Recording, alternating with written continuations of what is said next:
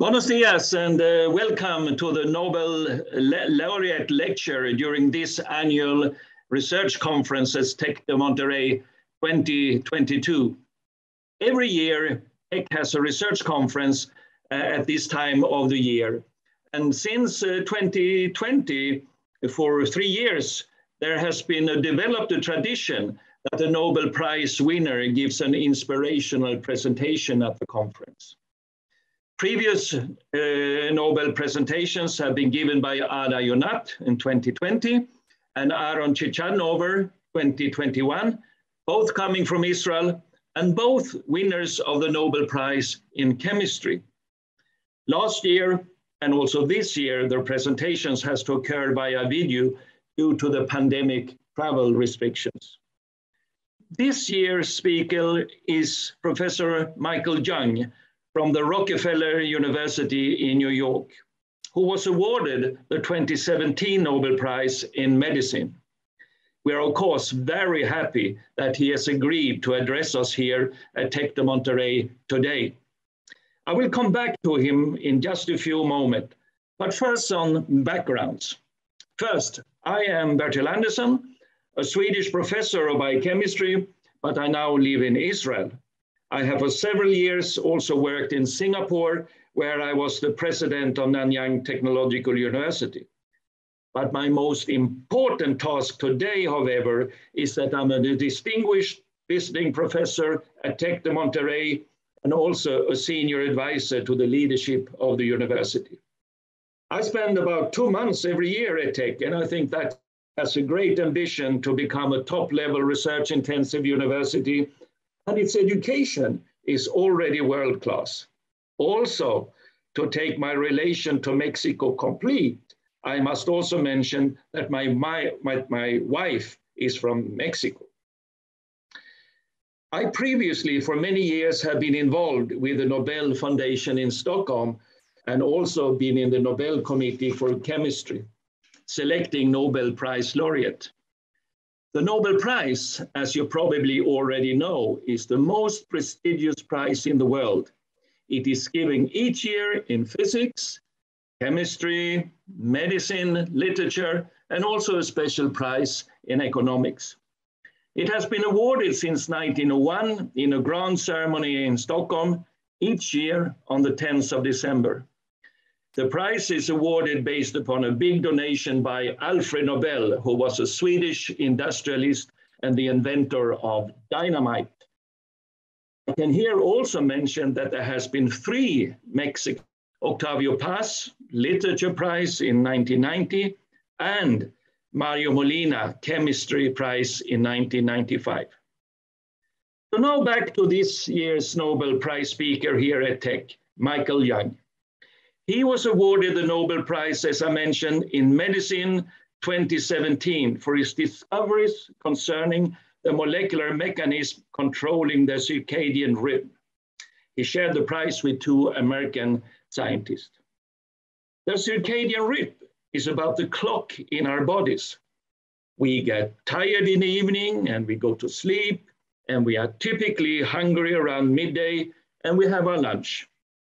If you, for example, fly from Mexico to Europe, you often get jet lagged. And this is because, and you get tired at strange hours of the day.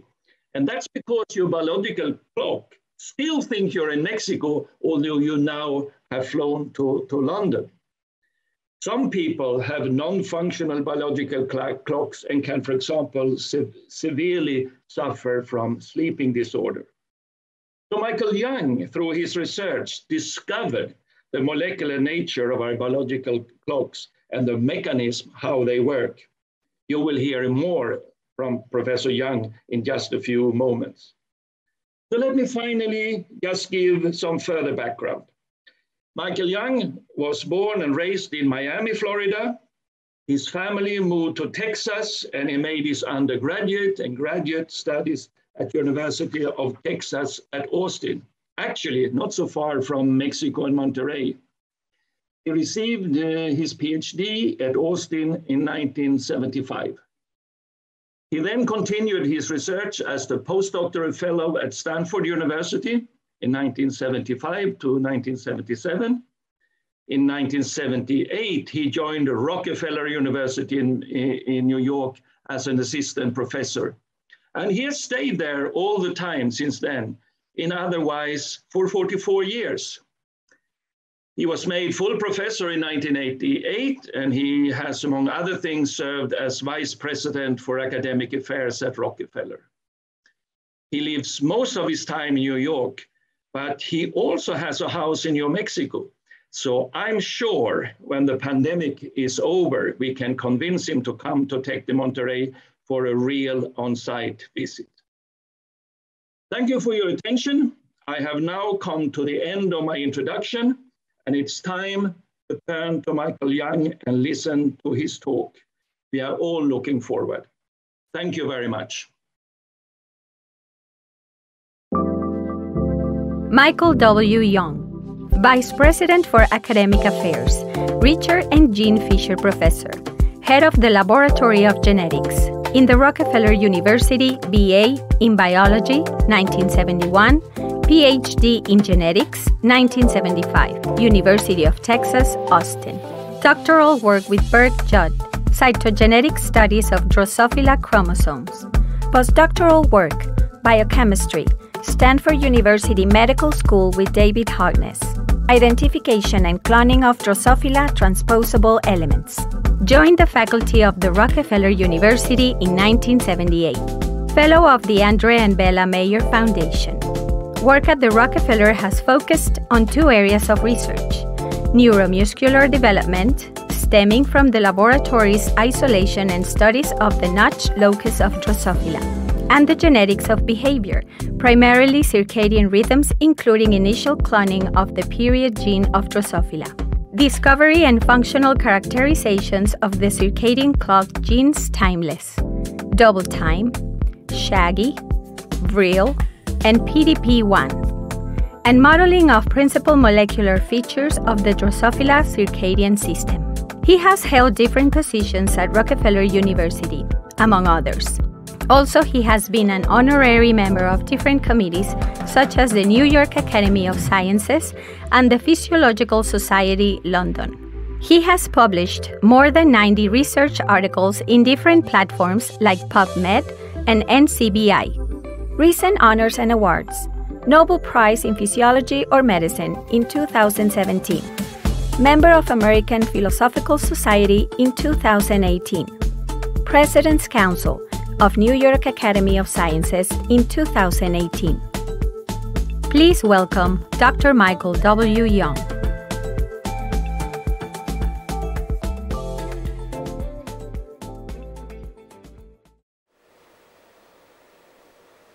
Hello. Wonderful to be here, even virtually. I have to say that I'd much rather be in Monterey than in New York. Today, it's still quite cold, as you heard in the introduction. I grew up in South Florida, so I feel much more at home, I think, in Monterey than up here in New York in the winter. But it is great to be with you virtually. Perhaps in the future, I'll have a chance to be there with you face to face. What I'd like to talk about today are studies that we've been performing using Drosophila. You'll recall that Drosophila is where we've focused our efforts now for many years, hoping to gain insights that have general relevance to animal biology. That's certainly been the case with circadian biology. The genes and proteins we identified in the fly are essentially the same as those that run our human clocks.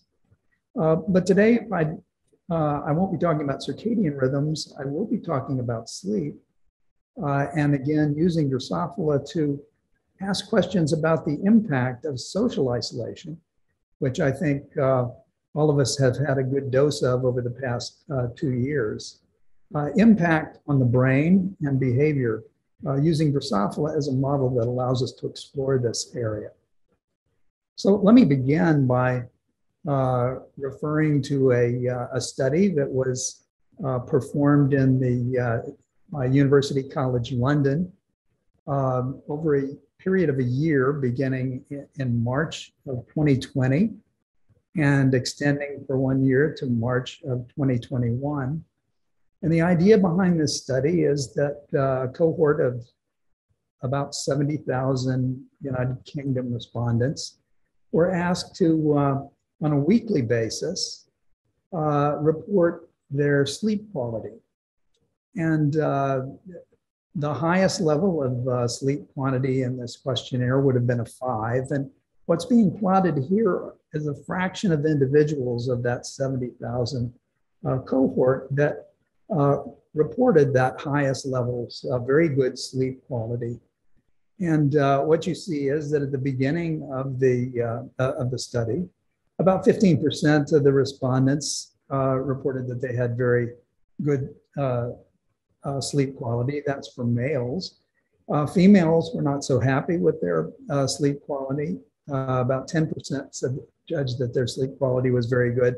But you see that both males and females over the course of that year showed a slow erosion of their impressions of their sleep quality. And of course, when interviewed about why it was changing, most respondents were quick to say that they simply couldn't, their quality was eroding. They weren't able to get the sleep that they wanted. This, of course, is a time period during which there were many lockdowns in the United Kingdom. And it raises the question, of course, as to the changing aspects of society that, of environment that could be responsible for these changes in sleep quality that were being perceived. And of course, one of the most obvious would be the impact of social isolation. Of course, that cannot be studied directly in a human population, for which reason we thought perhaps we could focus on Drosophila as a model system to ask about the nature of responses, behavioral responses to social isolation. So to begin with, let me just tell you a little bit about how we monitor sleep in flies. Remarkably, flies have sleep-wake cycles, much like humans. We can monitor these using a simple computer system. Single flies are placed in individual tubes that carry a small amount of food, enough to keep them alive for a week or so. And these tubes are placed in a monitor that contains an infrared beam that runs across the tubes and a phototransistor that will monitor the shadowing of that light beam by a moving fly. And the results of the computer collection of information, an example is rendered here, where about 30 flies, the individual records over a 24-hour interval of about 30 Drosophila are shown here, stacked one on top of the other. And what we see is that in the morning, these are the dark blue areas are times when the fly is sleeping. And what you see is that the flies are active in the morning, they're active in the evening, and much of the time, much of their lives, they're sleeping a long midday siesta and consolidated sleep at night. So of course, this is similar in many ways to human behavior in many areas of the world. This is another way of plotting that same information. Again, the level of sleep goes up in the middle of the day. It's low, that is when the animals are active in the morning and evening. And again, the amount of sleep rises through the night, giving a consolidated period of rest.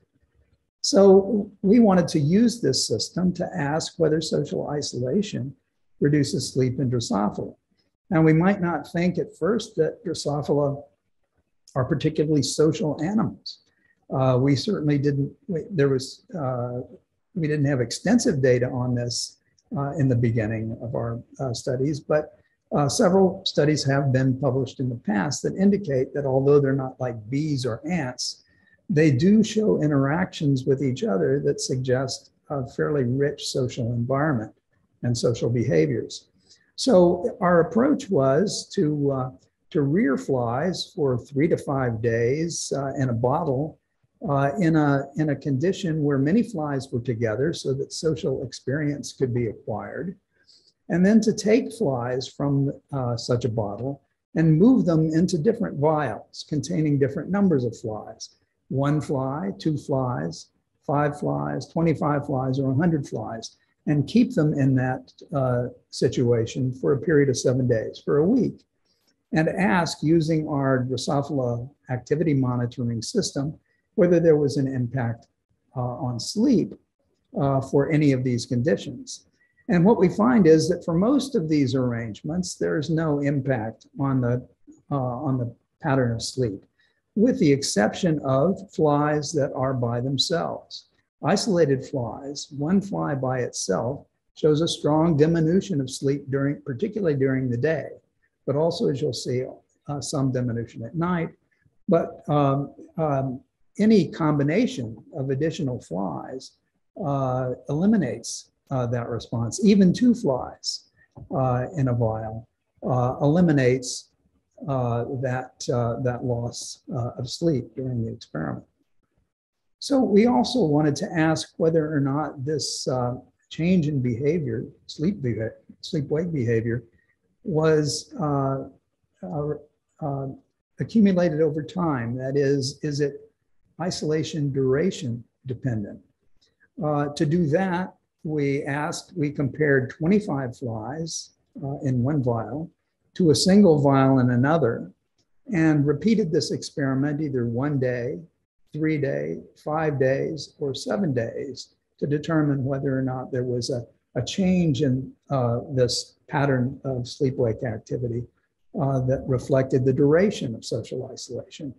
And what we found was that at 1 day, there's very little change from baseline. 3 days, more or less the same result. At 5 days, we start losing sleep, particularly during the day. And by 7 days, we have a fairly strong reduction in sleep. So there is a continuity that indicates that over time, the longer the fly is isolated, the more severe the impact on sleep. Now, this is not just true for the strain of Drosophila melanogaster, the species Drosophila melanogaster that we began with. We found that this is true of many isogenic strains, every isogenic strain that we've tested, and many different Drosophila species. We found no species of Drosophila that showed a different pattern. They all showed loss of sleep following social isolation that was duration dependent. We also looked at sleep inbred lines. These are lines that were recovered from the field, so they are truly wild flies. And they've been brought into the lab and then subjected to pair matings and expansions. And when you do something like that, you find that different isolates have different natural tendencies to sleep either more or less than many of our laboratory reared flies. And what we found was it didn't matter whether they were long sleepers or short sleepers, all of them changed their sleep pattern in this fashion following social isolation. We also looked at young versus old flies and found that both changed their sleep-wake behavior in this fashion following social isolation. This is just a more quantitative way of showing what's happening, and also breaks the response down to sleep that is being measured at different times of the day and night. So, for example, you can see here that there's a progressive loss of sleep in the isolated flies, which are in red, versus the control flies in blue. And if we look at total sleep, we see some degradation. If we instead look at daytime sleep, we see a more severe degradation. And in particular, if we look at the loss of sleep in that window that just precedes the midday nap, we see a very substantial diminution of sleep in that interval, a diminution of a loss of about 40% of the expected sleep following 7 days of isolation in that interval that just precedes the midday nap. We've also asked whether or not we can suppress this response by further manipulating the environment of the fly. So, for example, 0 would indicate the baseline for flies that are kept in a group reared situation. Isolation, a single fly in a tube, would give this 40% depression in total sleep. We asked what would happen if we had a vial which had been inhabited by 20 flies for a week, removed those flies, and then put in a single fly and followed it for a week. What happens to does it have any impact on the social isolation response? And it apparently doesn't. It looks just like a fly that had always been in social isolation in an unused vial. We asked if we put a glass slide down the middle of the vial so that the flies could see each other with 25 flies on one side and a single fly on the other, would that have an impact? It doesn't. The fly that's by itself still produces these solo responses. If we put a filter in between the flies, 25 flies on one side, a single fly on the other, and have a porous filter that will allow chemical communication across both sides of the vial, we find that seems to produce an impact. So those flies are able to see and now chemically sense their neighbors, and they seem to be even worse off than the fly that's isolated by itself.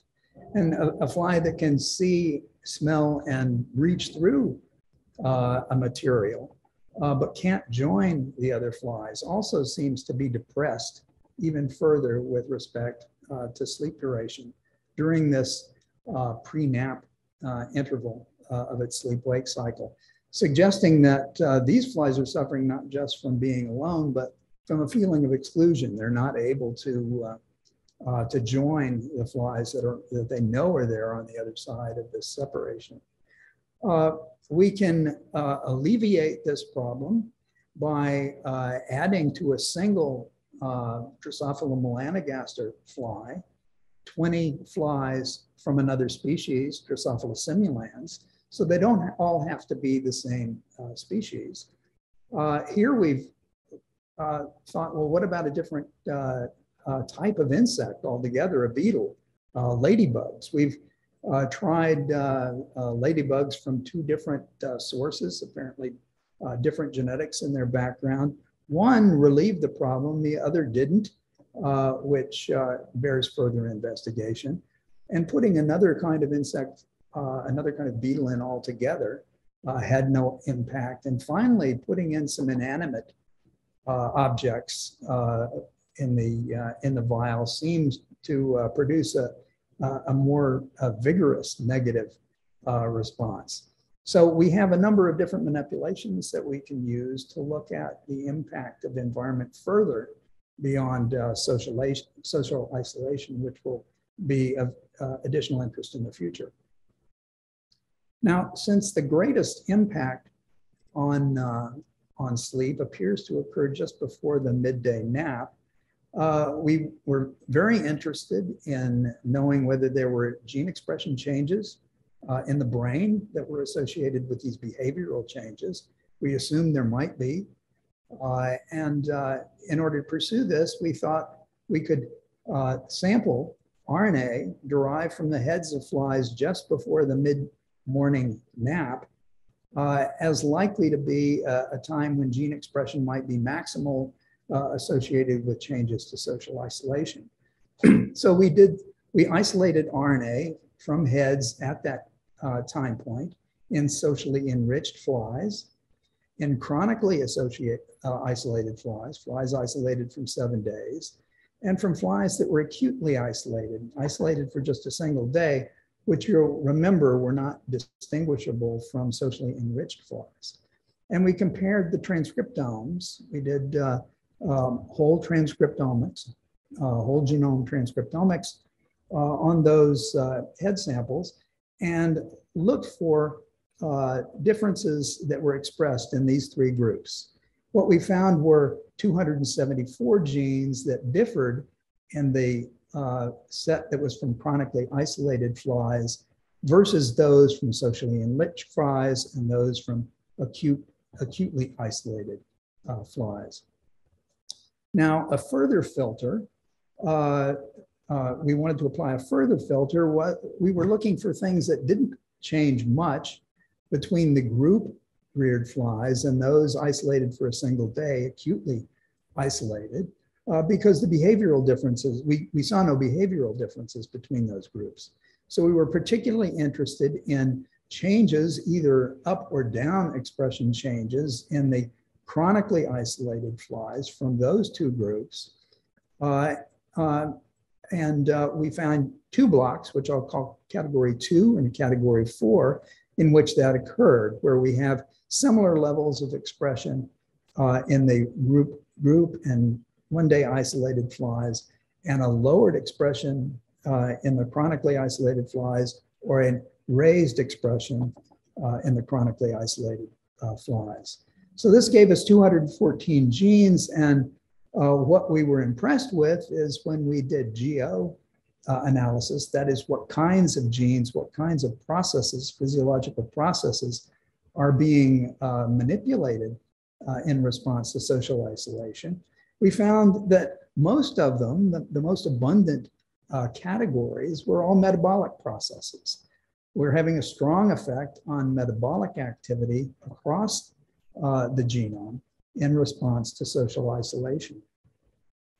Now, on the right here are shown the top 20 responding genes that we identified. These are the top 20 changes in the chronically isolated flies versus the other two classes of flies. And what you'll see are arrows over here on the right side of this chart. Those arrows refer to genes that were previously shown to be strongly altered in their expression in response to 24 hours of starvation. So in general, the most extensive pattern that we're seeing is not only of metabolic genes, but particularly of genes that respond to starvation in the fly. The brain is acting in a fashion that is quite similar to that of a starving fly.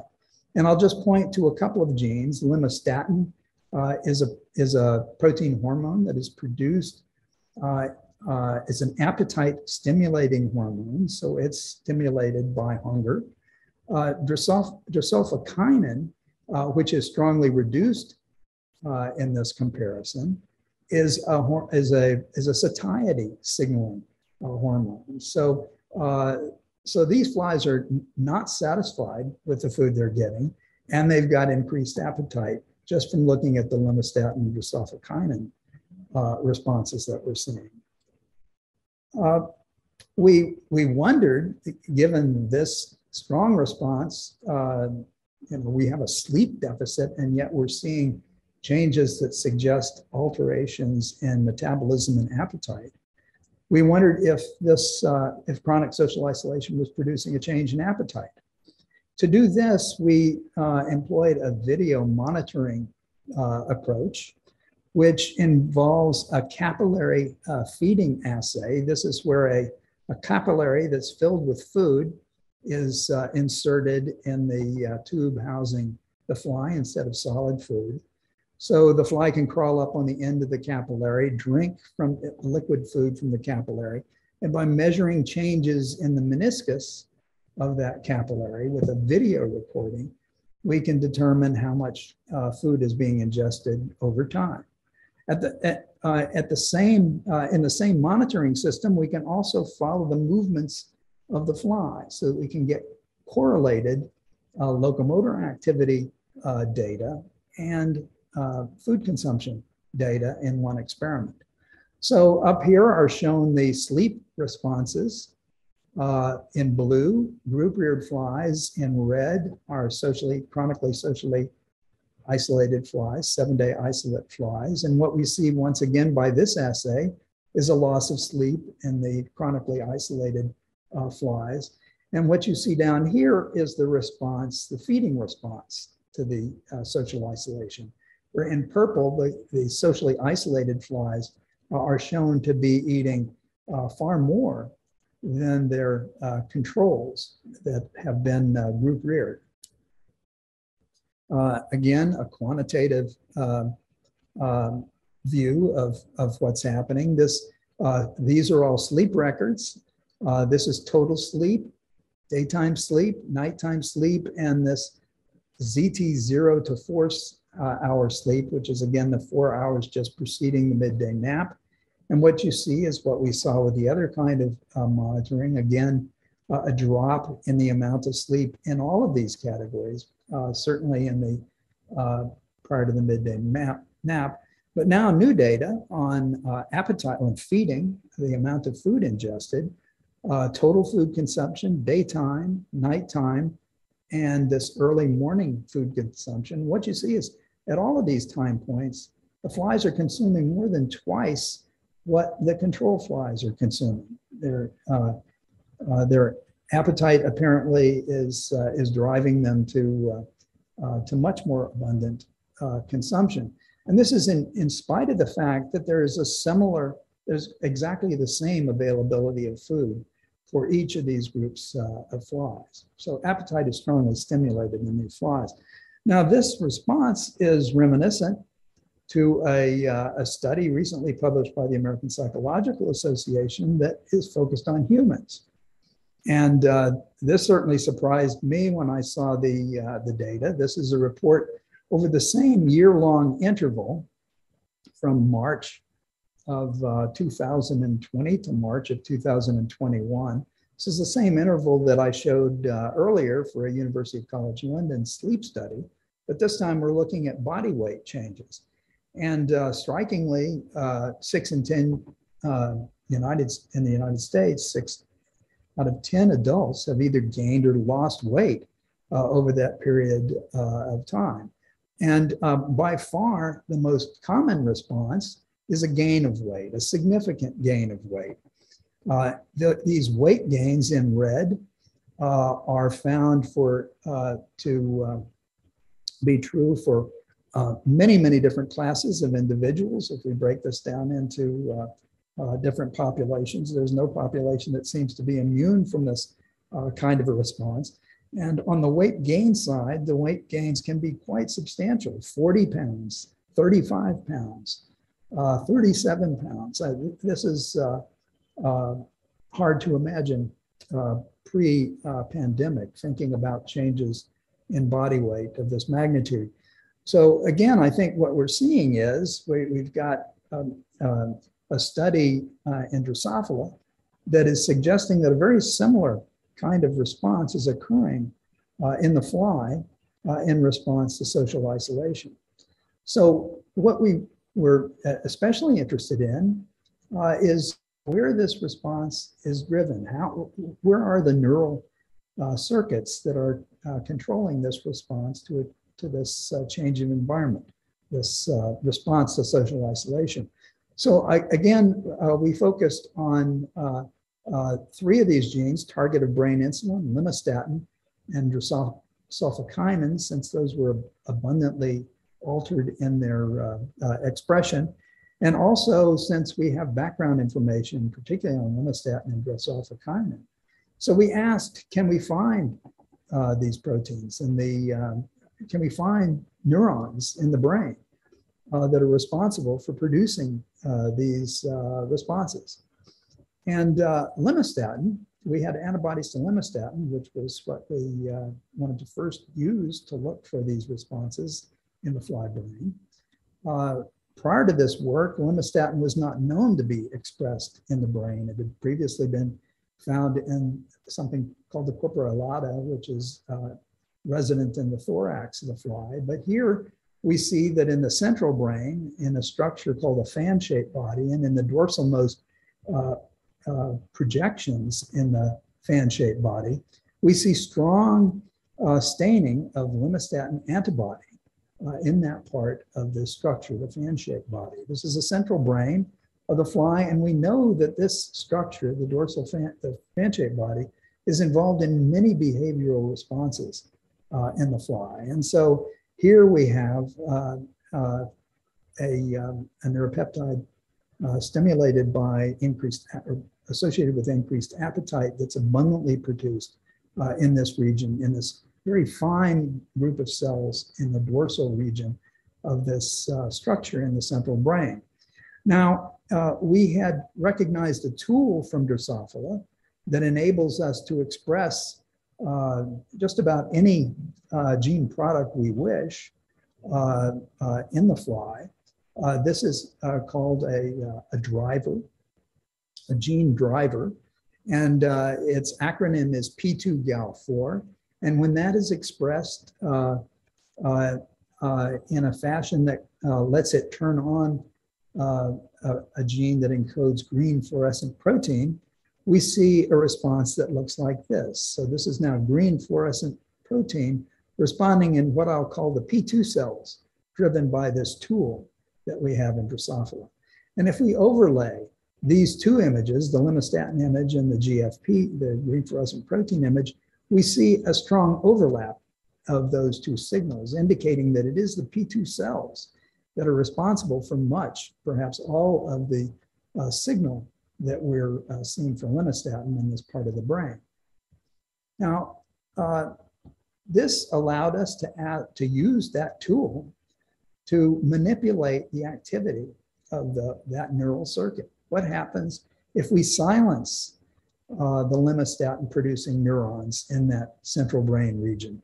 Well, we can do that by using this P2 neuron controlling tool to produce, instead of GFP, a protein that encodes a defective potassium channel that's always open. It's called KIR 2.1. If we express KIR 2.1 in P2 neurons, that potassium channel will inactivate any cell in which it's expressed. It simply puts pores in the cell so that it can no longer be electrically active. So when we use the P2 tool to produce that channel protein in the P2 neurons, we see now that restores normal sleep to flies that have been isolated for 7 days. So we've eliminated the behavioral response, the sleep response, by silencing those neurons. Now, our controls are the two parental stalks that were used, that were put together to allow that control to happen. And what you see is that the two control stalks still show that deficit in sleep, which they should. So silencing the P2 neurons, silencing these lemmastatin producing neurons, will eliminate the sleep deficit produced by chronic social isolation. The same experiment, now we're using that video assay to ask about food consumption. We've seen an effect on sleep, is there also an effect on food consumption? We see, yes, there's a very strong effect. This is where we've inactivated the P2 cells. And what you see is a drop in food consumption to baseline, to the level seen in the green controls, where in the control parental strains that did not produce that inactivation, we see the very high levels of food consumption that we saw previously. So inactivating the P2 neurons, a small group of neurons, about 50 neurons in the central brain, will eliminate this response to social isolation, both at the level of appetite and at the level of sleep. Now, we can turn this question around. We can say, what happens if we artificially activate these neurons? If we have not produced chronic social isolation, but activate these neurons, what kind of a response do we get? Now, we can perform this experiment by using, again, the same genetic tool, the P2GAL4 tool. To this time, instead of producing a channel, a potassium channel, which will inactivate cells expressing it. We're going to express a cation channel called TRPA1, which is heat sensitive. It's active at high temperatures at 28 degrees, and it's inactive at a lower temperature, 22 degrees. When it's active, the neurons are active. When it's at lower temperature, when it's closed, those cells are not active. And what we've done, just if you just pay attention to the data on the right side, shown in red here, if we incubate either group-reared flies or flies isolated for a single day at 22 degrees, we get no difference in their sleep response. If we, however, expose those same flies to 28 degrees for a day and either group rear them or have them isolated for one day, we see a dramatic drop in the amount of sleep in those flies where the TRP channel has now been activated. So activation will produce in a fly that's been only isolated for a single day, a response that's comparable to that of a wild type fly that's been chronically isolated for 7 days. But there's no effect on flies that have been group reared. On the right, now looking at appetite, we see the same kind of response. At 22 degrees, when the channel that we're producing is closed, we don't see a difference between group-reared flies and isolated flies. On the other hand, if we raise the temperature of the flies to 28 degrees and look at the group-reared versus the single-day isolation, we see a dramatic increase in the amount of food consumed in the flies that are carrying the now activated TRPA1 channel. So activating these neurons will cause a change in appetite after a single day of isolation, where we would not see this in flies, in wild-type flies that are isolated for a single day. So there's something about activation of these that will switch this system on. Now, the other thing that's important to consider in this work is we're looking at both sleep and appetite. We've seen that the lemmastatin neurons, those are clearly associated with appetite, so it's easy to understand how a change in appetite would come from either silencing or activating those neurons. But why are we affecting sleep? Well, if we look at a known group of sleep-promoting neurons that are recognized using another genetic tool called R23E10, if we use R23E10 to label those sleep-promoting neurons with green fluorescent protein, we see these projections here are labeled. Now, if we compare that to the cells that were labeled with lemmastatin, we see a very similar arrangement. And in fact, if we merge these two images, we see that these two groups of cells are immediately adjacent to each other in the fan-shaped body. Now, further work that has recently been published, electron micrographs of all the neurons in the central brain and all the synaptic connections in the central brain of the fly allows us to look at the individual interactions of these two groups of cells. And there are extensive synaptic connections between these two groups of cells. So it seems very likely to us that activation of the lemmastatin producing neurons will have an impact on the sleep promoting neurons and vice versa. So let me finish up by just drawing a few conclusions. First, Drosophila can distinguish acute from chronic social isolation. We feel that makes them a good model for studying in depth the neurological basis for these behavioral responses. Chronic social isolation activates central brain neurons that regulate appetite, as I've shown you, particularly with the appetite stimulating hormone lemmastatin. Increased feeding, or the starvation brain state that's induced by chronic isolation, appears to broadly reset gene expression programs that are associated with metabolism. So this was not something that we at first expected as a primary response to social isolation. Isolation, nevertheless, produces a strong gene expression change, a broad genome-wide gene expression change that's associated with altered metabolic activities. This, of course, may in large part be due to the fact that appetite has increased in response to social isolation.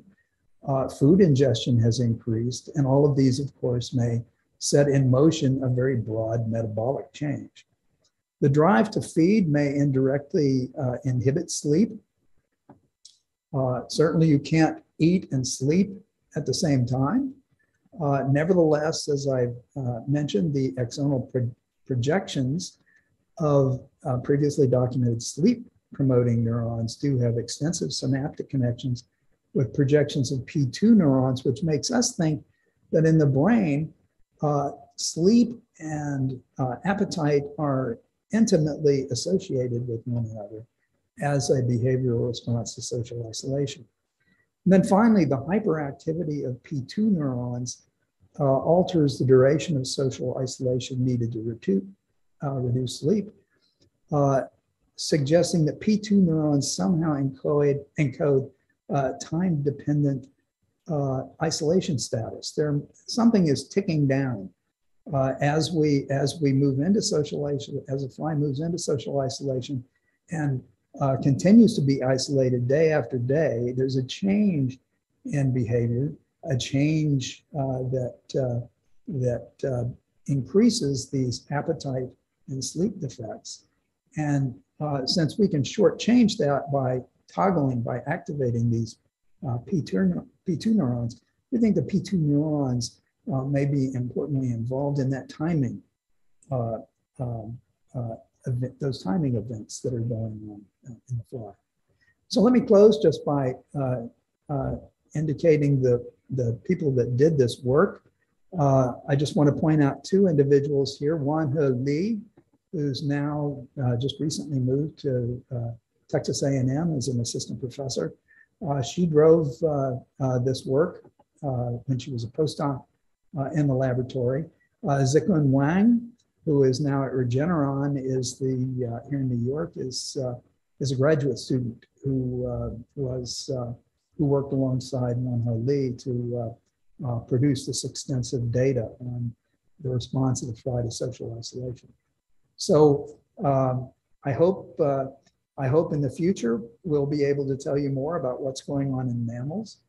As I said originally, our interest in using Drosophila is that these are experiments that would be very difficult to use in a discovery phase in mammals. But once we have some ground rules established, we can certainly ask whether there are correlates in even more complicated systems.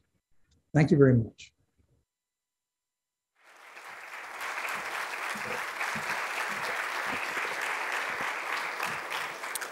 Well, thank you very much, Michael.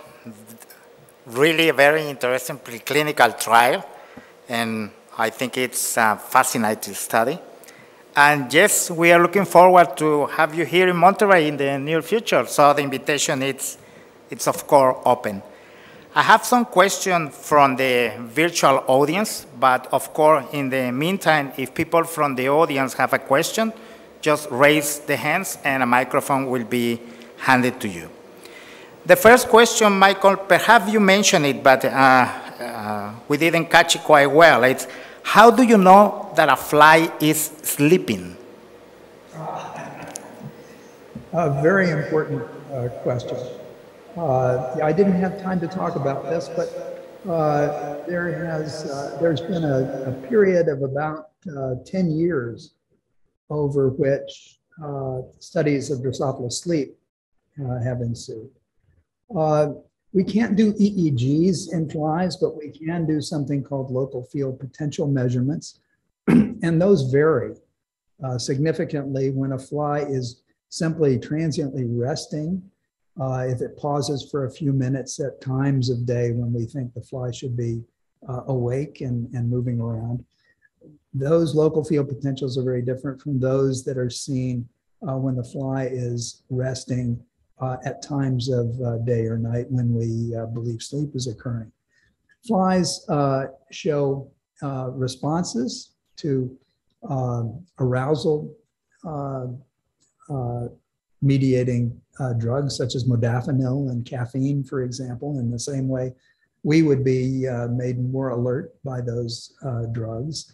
They show consolidated patterns of sleep and activity that are also reflective of circadian rhythms, like mammalian sleep-wake patterns. And the collection of much data around those kinds of areas have suggested that the flies, when they are resting, are producing an act that resembles sleep. And once again, even from the current studies, we see that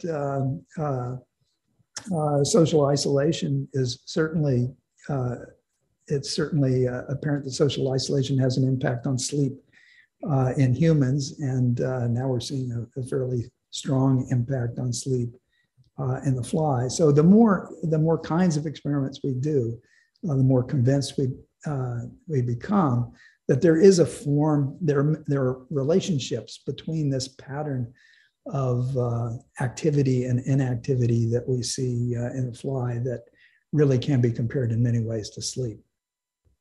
Thank you very much. And the second question perhaps is related. Why to use flies for this experiment and not other insects like ants? Is that because there is a comparison with the human characteristic and behavior? With Drosophila is there are so many genetic tools that we can incorporate in doing our studies. Ants, I have a colleague, Daniel Kronauer at Rockefeller, who's doing a spectacular job producing new tools to do studies of many kinds of behaviors in ants. And I suspect we'll be collaborating in the future on eusocial insects of that sort. But there's such a long history of genetic tool building in Drosophila that it becomes, it's still, I think, the ideal place to begin these kinds of experiments. And I'll just point out another example, and that is with our many years of work on circadian rhythms and on the circadian clock, which of course, what opened that mystery, the mysteries of circadian rhythms up, was a genetic approach that occurred for the first time in Drosophila in the 1970s by Seymour Benzer and Ron Konopka, a student in Seymour Benzer's lab at Caltech. And they chose Drosophila simply because of the ease of genetic manipulation. They found the first mutations that affected circadian rhythmicity. And that work was expanded on by us and by particularly Michael Rosbash and Jeff Hall as well, that led to a fairly deep understanding of the molecular mechanisms underlying circadian rhythms in the fly that became of great relevance to our own circadian rhythms. Today, we see that the same genes that we found in the fly, we find naturally occurring polymorphisms in human populations that are associated with sleep disorders. So it's not such a big step to go from the fly to mammals in circadian rhythms, and we're optimistic that the same can be will prove to be the case in many other areas of biology. Thank you, Michael. And perhaps this third question is kind of anticipating your answer to the previous one. And it's related with this relationship on sleep gene pattern can be translated to human through comparative genomics, or it's necessary to generate a transcriptome analysis in human? No, you can do analysis in humans quite effectively. For example, we performed one study of a syndrome, a sleep disorder called delayed sleep phase disorder, in humans. This started out as a collaboration with a group at Weill Cornell Medical School, in which we examined a number of small families that appeared to have a hereditary form of a sleep disorder. And for lack of a better way of describing it, they behave like night owls. They have a very difficult time falling asleep at night, and they have a very difficult time getting up in the morning. And as a result, they go to bed late and they get up late. They get just as much sleep as everybody else, but they're shifted. It's as if they're on a constant jet lag pattern. So we investigated that family. We looked at their total genome sequences, and we found that members of that family that showed this behavior had a change in one of the circadian rhythm genes that had been previously identified in animal models. Cryptochrome found in both flies and humans. And that mutation we then found in a collaboration with a group in Turkey could be found in many, many families in a Turkish study where the behavior could be assessed of those individuals. And starting then from a polymorphism first approach, we found that carriers of that polymorphism had significantly different patterns of sleep from family members that did not carry that polymorphism. So we're able to move pretty smoothly between information obtained from a Drosophila model into a mouse model, into human studies of disorder. One of the things I've been impressed with most about the human study is that the human study revealed that the nature of the change in the gene, this polymorphism, causes a shorter protein, which is missing a part of its C-terminal region. And follow-up studies have revealed that that region of the protein acts as an autoregulator to suppress the activity of the cryptochrome 1 protein, which is a transcription factor. My point is that we learned something new about the fundamental biology of the way that protein works by studying humans. So we can leapfrog back and forth between animal model studies and now human studies. And finally, I'll just point out that we now have hundreds of thousands of whole genome data in human databases. So essentially every heritable sleep disorder that we can think of must be buried in that database. And so the question becomes, can we use model organisms or cell culture models to determine which of those polymorphisms are impactful with regard to sleep disorders that now appear to be troubling human populations. Thank you very much, Michael. I will now invite the audience if there is any question. In the meantime, Michael, I would like to share with you some numbers, and there is more than 250 virtual people participating, and here more than 160 present. We have a question over there. Yes, please do.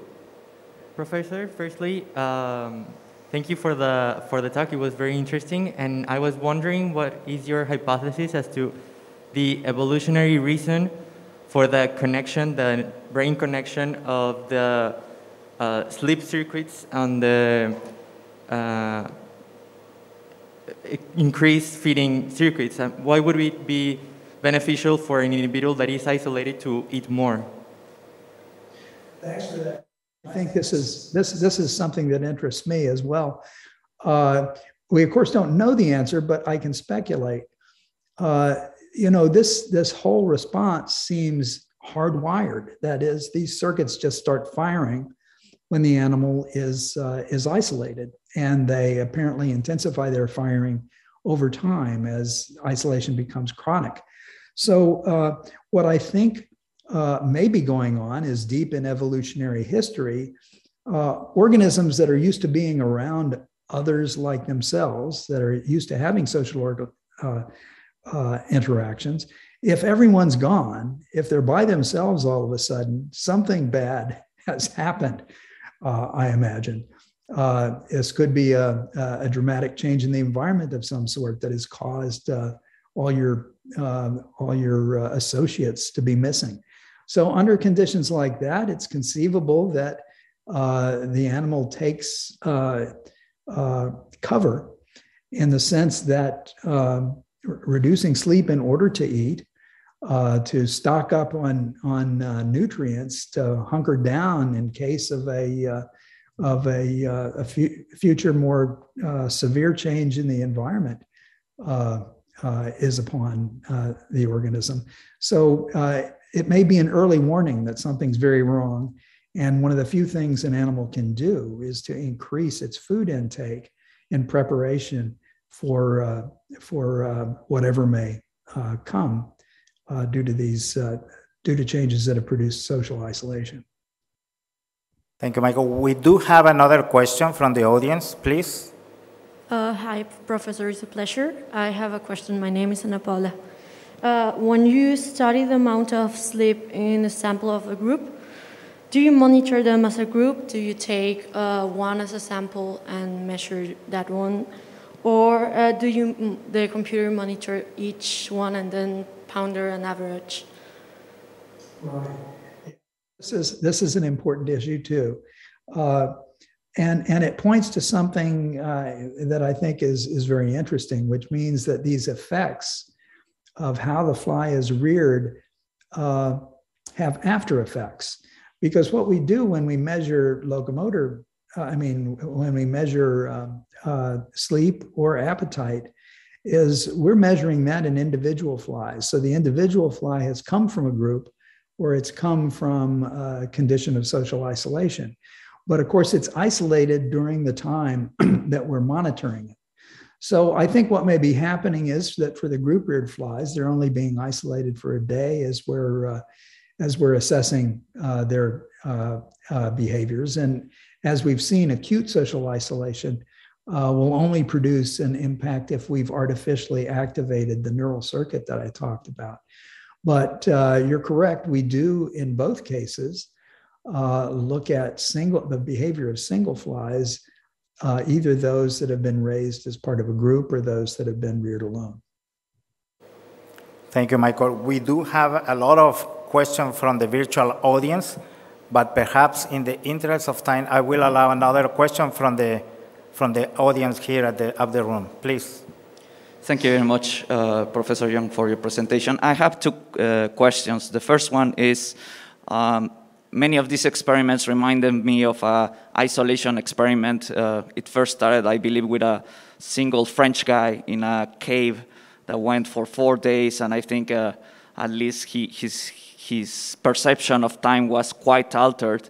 I think now they are doing it with a lot more people, like up to a month of isolation and things like that. Have you read about these experiments and wondered if their feeding behaviors have been reported also to be altered? And the second question is, if you could comment or give your opinion about introducing the use of Drosophila as a model for teaching basic genomics and genetics in undergraduate biosciences and life sciences programs. Thank you. The second question first. Yeah, as a student, when I was an undergraduate in college, I certainly was exposed to experimental biology using Drosophila. It's an easy organism for a teaching laboratory to obtain. They're easy to maintain. They're inexpensive. And you can learn a great deal about just fundamental principles of genetics by doing with your own hands a few experiments. That I used to bring home vials of Drosophila to my kids when they were in elementary school. And I would let them make flies with curly wings or red eyes versus white eyes, things of that sort. They learned a lot of genetics by just curiosity and having the wherewithal to do some simple experiments. So I think it's even earlier in education, something like Drosophila. Drosophila in particular is a very good teaching tool. Now, with regard to the first question, the isolation experiments, the bunker experiments that, among others, Jürgen Aschoff had run many, many years ago. These were primarily organized around tests for circadian rhythmicity to determine whether or not humans would continue to display rhythmic behavior, rhythmic sleep-wake cycles, even when pulled out of the a light-dark, a natural environment. And indeed, they did. But what was found is that the period length was altered in many of those experiments, so that the exposure to light-dark cycles, of course, will keep us on a 24-hour and a precisely 24-hour rhythmicity, periodicity. Whereas in a cave experiment, many of which went on for weeks, there's a slow drift from what the rest of the outside world is doing. Now, what you brought up is, do we have information about changes in appetite and changes in sleep pattern that might be connected to social isolation? And that's a terrific question that I don't think was ever addressed in those studies, but certainly similar sorts of studies could be done to directly monitor those kinds of responses as well. So it's a great suggestion. Michael, once again, thank you very much for very interesting talk and also for sharing your time with us. So again, the invitation is open, so thank you very much.